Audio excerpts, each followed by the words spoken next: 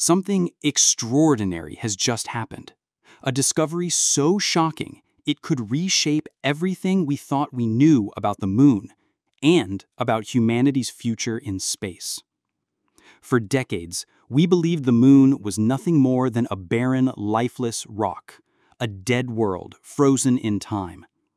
But now, China has uncovered evidence that tells a very different story. A story of hidden resources, strange minerals, and possibilities that could transform the moon into humanity's first true outpost beyond Earth. This is not just a mission. This is not just science. This is the beginning of a new chapter for humanity. And it all started with China's Chang'e program. Humanity's long obsession with the moon. Since the dawn of civilization, the moon has fascinated humanity.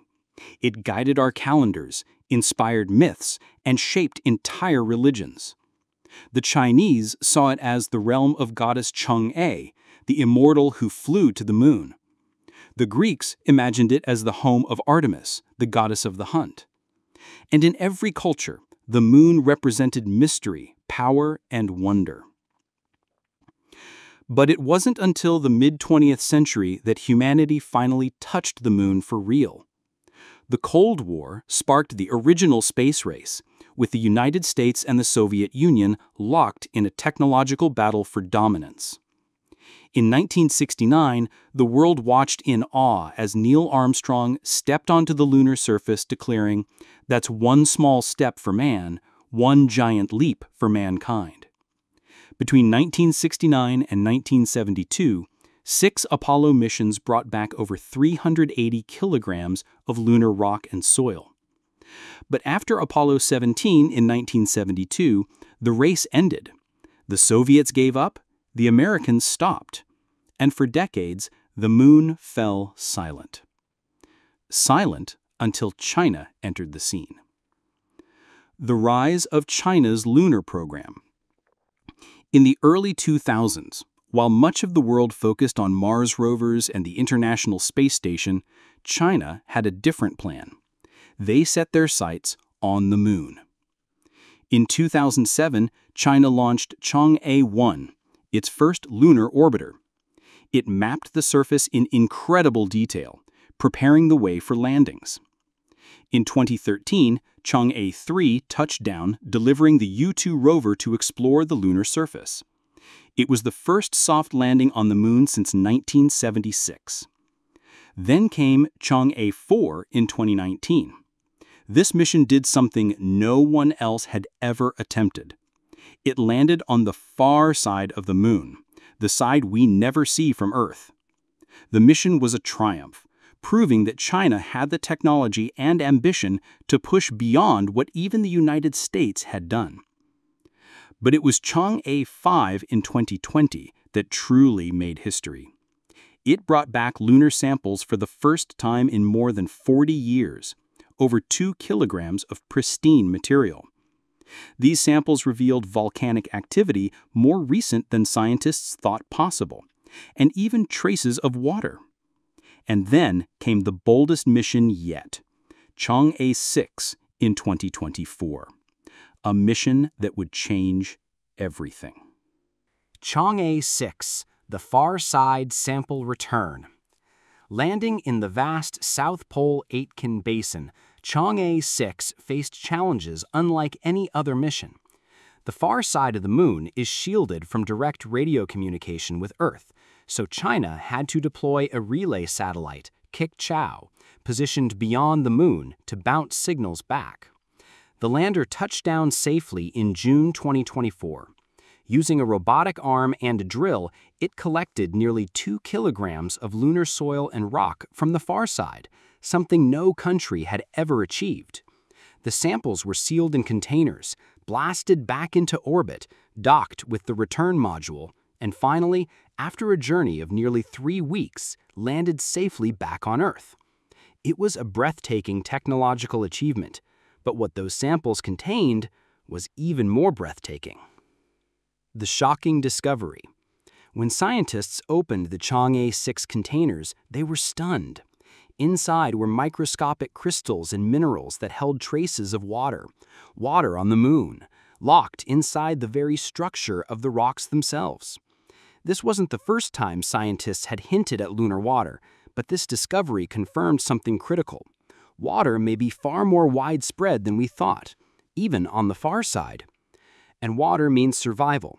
It means astronauts could one day live off the land, extracting and purifying water instead of hauling it from Earth at enormous cost. It means agriculture. It means rocket fuel. It means independence from Earth's supply chain. But that wasn't the only revelation. The samples also contained a previously unknown lunar mineral. The strange crystal structure provided clues about ancient volcanic activity on the moon. It told us that the far side wasn't just a dead wasteland, it was once a place of geological dynamism, with molten magma, eruptions, and maybe even conditions that could have supported more complex chemistry than we imagined. Each grain of dust was a time capsule, holding secrets billions of years old, secrets that could explain not only the moon's history, but Earth's own violent past. The importance of water. Why is the discovery of lunar water so important? Because water is life. It's also power. On Earth, we take it for granted, but in space, water is the single most valuable resource. Astronauts can drink it, plants can grow in it, and when split into hydrogen and oxygen, it becomes rocket fuel, the same propellant that launches rockets today. 1 ton of lunar soil could yield 50 to 70 kilograms of water when heated, according to recent studies. That might not sound like much, but over thousands of tons, it could be enough to support entire bases. Imagine a lunar colony in the 2030s, domes powered by solar energy, greenhouses using purified lunar water, fuel depots storing hydrogen and oxygen for rockets bound for Mars. All of this becomes possible because of discoveries like Chang'e 6. The new space race. But while this discovery excites scientists, it also raises political tensions. The moon is not just a scientific prize, it's a strategic one. In the 1960s, the Apollo missions were about proving American dominance over the Soviet Union. Today, the moon has become the new arena for global competition. The United States has its Artemis program, aiming to return astronauts to the moon by 2026. NASA plans to build a gateway space station in lunar orbit and eventually establish a permanent base near the South Pole. India, with its Chandrayaan-3 success, has shown it's a serious contender. Japan, Europe, and even private companies like SpaceX and Blue Origin are preparing missions. But with Chang'e 6, China has taken the lead in one crucial area, returning samples from the far side. No one else has done it, and whoever controls the moon's resources may hold the key to the next century of human civilization. The legal and ethical questions. But this raises an important question. Who owns the moon? According to the 1967 Outer Space Treaty, no nation can claim sovereignty over the moon or any celestial body. But that treaty was written before lunar mining was realistic. Today, the lines are blurred. If China builds a base near a water-rich crater, can anyone else use that resource? If private companies mine helium-3 or rare metals, who profits? Will the moon become a shared outpost for humanity, or a battleground for nations fighting for control? These questions remain unanswered, but the discoveries of Chang'e 6 bring them closer to reality than ever before. What's next for China? And China isn't stopping. The next missions are already on the launch pad. Chang'e 7, planned for 2026, will land near the lunar South Pole to map ice deposits and test new technologies for survival. Chang'e 8 will go even further, experimenting with 3D printing structures out of lunar soil. Together, they are paving the way for a permanent robotic outpost and eventually a human settlement. China has already announced plans for an international lunar research station by the 2030s. It will be a base powered by solar energy with laboratories, habitats, and mining equipment. And unlike Apollo, which lasted just a few short years, this outpost is designed to last for decades. The bigger picture: why the moon matters. The moon is not just another world. It's the key to unlocking the rest of the solar system. With water and fuel production, the moon could serve as a launch hub for Mars missions. Its low gravity makes launches easier and cheaper than from Earth.